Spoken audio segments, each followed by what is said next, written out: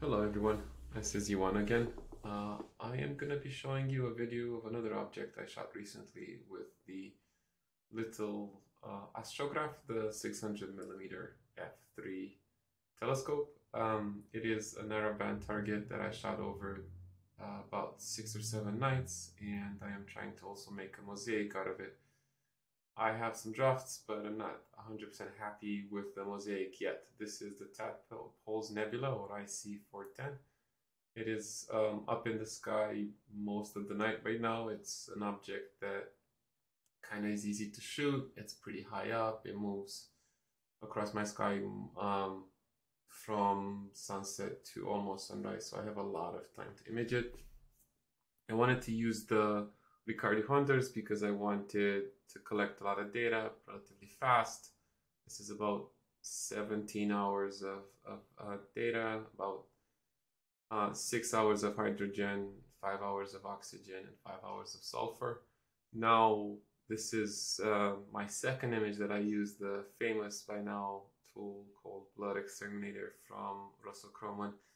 Does wonders if you know how to use it, and let's take a look at what that looks like. So the telescope I used is this little Officina Stellare RH200. It is a astrograph in the true sense. It's not really used for visual. It is specifically made for deep space photography, and it is a very, very good little telescope. Now, the data itself looks really clean. The hydrogen looks relatively clean. There's enough data. I can see the tadpoles. This is why this nebula is called the tadpoles, because of these two little guys. I have imaged this in the past with a larger telescope, and it turned out okay. I did not have enough data. So the hydrogen data is okay. The sulfur data is actually also really good. The stars are round.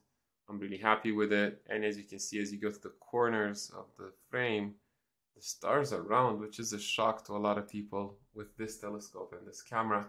It is not easy, but it is achievable if you work hard and have a lot of time on your hands and patience. The last channel is oxygen. Again, noisy, weird, but relatively good to work with. I've seen worse oxygen data. This was actually a surprisingly good amount of oxygen is in this part of the sky. It's not a lot, but enough so that it can show the blue. There's also a cluster here. I don't know what cluster this is. There's a little nebula towards the top right, and there's another really small planetary nebula towards the top left, and some other really interesting formations I would like to shoot with bigger telescopes in the future. So this is the data. Now let's see what the stacks look like. I did a stack of SHO standard. I didn't do any luminance for hydrogen. I just did that. It looks really good. The noise is there, but that's astrophotography for you. The detail is great. I used the blood exterminator on the raw linear data. I actually didn't know that you should use it on linear data, and I tried it, and it was amazing. So it's a deconvolution tool, a star reduction tool. It's really good. I cannot say enough great things about this. It makes our lives a lot easier, and the fact that it uses artificial intelligence just makes it continuously get better. So the stacks are here. The data is really good. The noise levels are really, really low, which I'm really surprised. But again, it's an f3 telescope. Camera is very sensitive, so it's pretty much a given. Now, as per usual, I removed the stars and I started working on the nebulosity. Now, there were some weird, awkward stars that the algorithm star exterminator couldn't remove, but that's fine. Usually happens like that. The smaller the telescope, the more the stars, the more chances the algorithm could not remove all of them.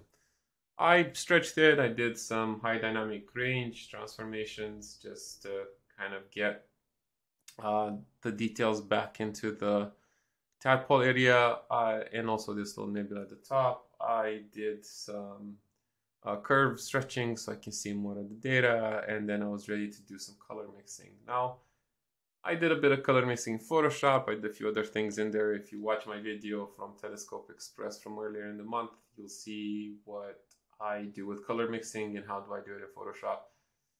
If you want the scripts, ask me and I can email them to you. I'm not really protective of that stuff.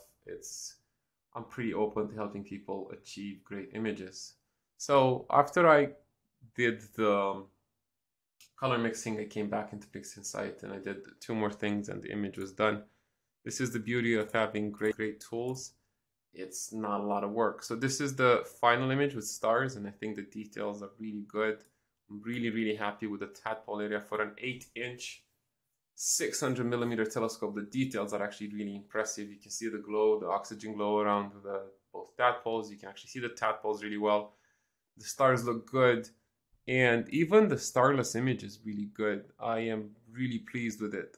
I will kind of have to do RGB stars. I'm starting to do that more and more, and I'm trying to find the best way to do RGB stars, be that binned or unbinned. In my next few targets, you'll probably end up seeing RGB stars instead of narrowband stars. That means I'm going to image the star field with red and green and blue filters and only pass those along to the image that has the nebulosity. So it would be this image here with red, green, and blue broadband stars. That takes a little bit longer. Some people do an hour per filter. I am probably going to do 20 minutes binned, 2x2, pulling back the resolution. I think that should be enough, but it remains to be seen. I think this might be the first target, and my next target will be the one I'm going to be testing this out with. I am doing a lot of videos with the astrograph because I'm trying to test the telescope for a friend, a large ACF14, and that took a while to get ready. It took a while to get everything working, and it is 2,800mm focal length. I have got it working. I have some data, and hopefully by the year's end, I will have an image. I'm excited to show you guys what 14 inches of aperture can actually do and how to even use some of these SET telescopes that are amazing for planetary, but very poorly designed for deep space imaging for full frame cameras, which is what I use. So this is the Tadpoles Nebula. I think it's beautiful. I think the details speak for itself. I will do another. I have data for the panel that goes to the right, which feeds into the Flaming Nebula. So I might have to get more data there, but I will also talk about mosaics in a coming video. That's not a simple task, but it is something that people need to learn and understand how to mosaic, how to think about mosaics, how to think about the overlap, how to actually blend those mosaics together. There's a couple of tricks that will help get you to do mosaic a lot easier, but this is the Tadpoles Nebula. I wanted to do a quick video and show you guys what it looks like. If you like my work, don't forget to subscribe, leave a comment, and if you have feedback or questions, I'm here to help, and see you in the next video.